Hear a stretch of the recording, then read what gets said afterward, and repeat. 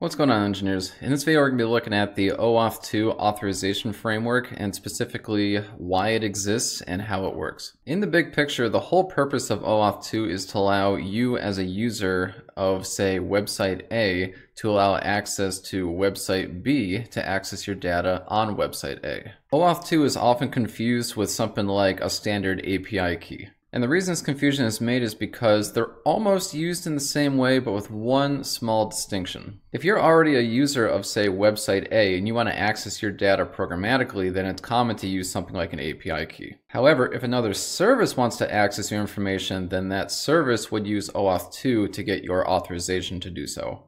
From a user standpoint, implementation of OAuth2 can be seen on the Engineer Man Knowledge Center, for instance. In this case, as the operator of EMKC, I'm offering the ability for users to log in via Discord. So me as a user, I'm saying I would like to log into EMKC via Discord, and I do so by clicking Login with Discord. One important thing about OAuth2 is the service that wants my information, in this case, Engineer Man Knowledge Center, must say up front exactly the scope of the data they'd like to request. And the user is fully in control. The user can see right here, this will allow Engineer Man Knowledge Center to access your username and avatar and access your email address. And a little bit later in the video, I'll show you exactly what I did to make it access that exact information. Once the user is satisfied, they can click Authorize, in which case they've told Engineer Man Knowledge Center that they are now authorized to request from Discord that information, name, username, and email address. We can see now that the login button has been replaced with my profile picture, which shows that I am now logged into the site. So now that you've seen at a high level how it works, let's look into the actual technical specifics of how it works. And I've actually written some code that does an OAuth2 flow, and we'll definitely look at that as well.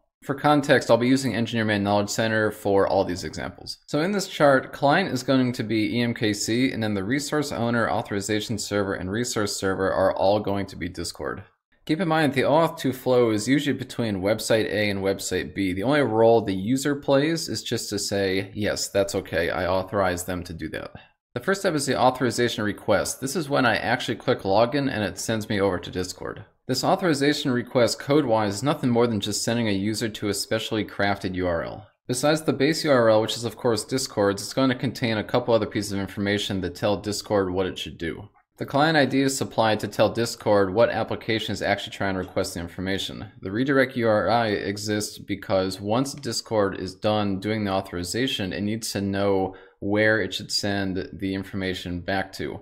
Response type is saying, I would like a code back, and then the scope is saying what actual data the service would like to access. So in this case, it's identify and email. Now there's no standard list of scopes. Any service that offers up OAuth2 protocol can specify what scopes they want to offer and then what data is associated with those scopes. The second step is the user will either click authorize or they click cancel. If they click cancel, then a message will be sent back to that callback saying, hey, there's an error for whatever reason. Either the user canceled or there's a problem with the server. But if they grant it, then a code is sent back to that callback.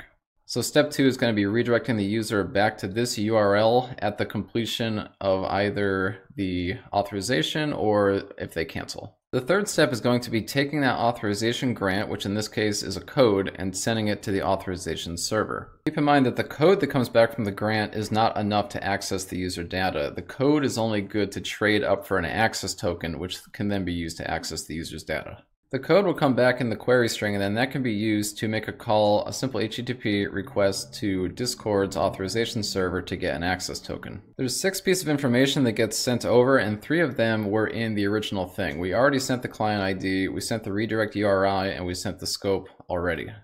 The 3 new things is the actual code, the client secret, and the grant type. The code, of course, is the code. That's whatever came back from the authorization step. The client secret is going to be a secret string of characters that relates to that client ID that's within the application. That way they know that you are authorized to actually make this access token request. And then the grant type is going to be the type of code you're providing. In this case, it's an authorization code. The fourth step here is the authorization server gives you an access token back, and there's no real reason why this wouldn't succeed unless the code is revoked or it's just old. The fifth step is to use our newly acquired access token and make authenticated API calls to a resource server. In this case, we're making a call to /user/me, and we're supplying the access token that we got from the previous step.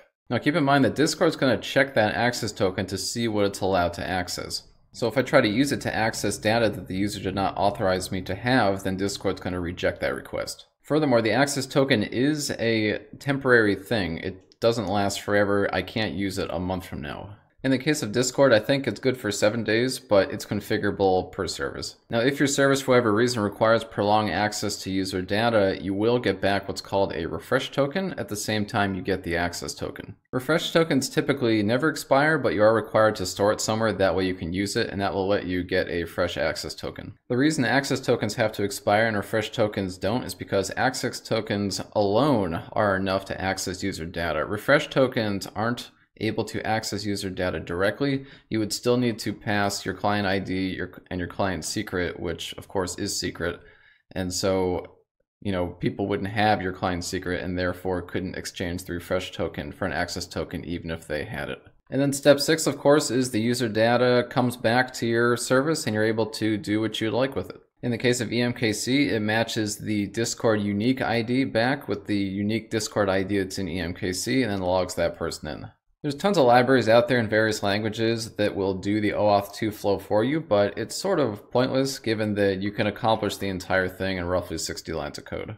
And just a review of the steps again, the user will authorize access to their data, which in return you'll get a code. You can take that code and you can exchange it up for an access token. Then you can use that access token to make authenticated requests for the user's data. It really is that simple. And that's it for the video. You definitely want to get familiar with OAuth2 because it is the standard way to authorize third-party services to access your data on another site. If you have any questions or comments about anything you saw in this video, please feel free to leave them below in the comments. Other than that, I hope to see you on the next video. Take care.